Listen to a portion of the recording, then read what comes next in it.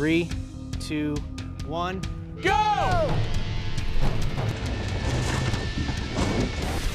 The most fun I've had on Top Gear was not when I was driving. It was standing with Tanner as we watched Adam launch a 5,000-pound Cadillac over a jump. It was perhaps the bravest and dumbest thing I've ever seen in my life, and it was awesome. How is he still going? Was it brave or was it dumb? Because I still don't know. No. Oh, look at that.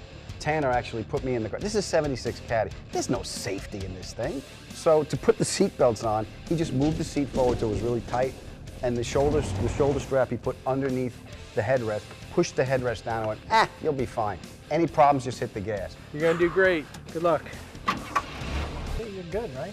Did you see, I saw the footage. My head comes down. I had the helmet on. My head comes down and just wham, smacks the steering wheel and snaps back. Yeah, it was awesome. It was fun. You were perfectly safe.